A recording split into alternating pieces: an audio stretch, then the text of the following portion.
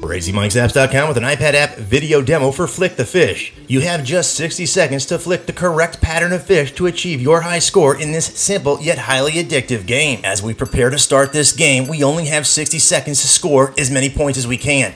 You have to tap the fish as they come out of the water, and you're trying to get combos. Combos give you more points. You got to do it as they appear in the top right. Once you see those stars in the background, that means I have 8 consecutive combos. Just tap on the starfish there. It slows things down for a few seconds, and it gives you the ability to focus your tapping and be a little bit more accurate. On the bottom left, you'll see your power-ups, such as the stopwatch, which slows things down. There's also another power-up that gives you more time. And if you look in the top left is your time and your score. Bottom right, you can pause the game. Again, this game seems a little easy, but actually it's quite difficult to get a very high score. It's all about getting consistent combos, but you gotta be keen with your senses and quick with your fingers. You can see I'm a beginner at level 4, so when you start playing, you're less than a beginner.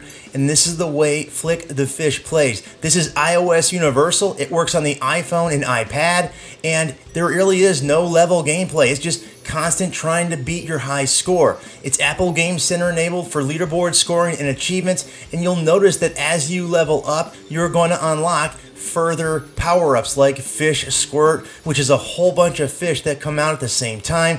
Maybe if you can't get the same fish, you won't be able to continue your combo. That's the thing. Combos are lasting only for a certain period of time of consecutively getting the correct pattern of fish. If you tap on a wrong fish or you don't tap on the fish in time, which is a very limited few seconds, then your combo will be over and your run will be over. Use the starfish. They help you, as you can see. When you see that red around the screen, that means your time is quickly running out, and once your time is out, your game is over. Your experience will fill up in that little tube there. Now I'm an amateur and I unlock the Fish Squirt.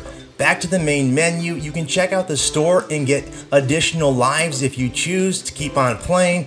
Apple Game Center enabled for leaderboard scoring and achievements, as I showed you, and there are some basic settings on the bottom left. And that's it for this iPad app video demo. Until next time, Crazy Mike from Crazy Mike's Apps saying see ya.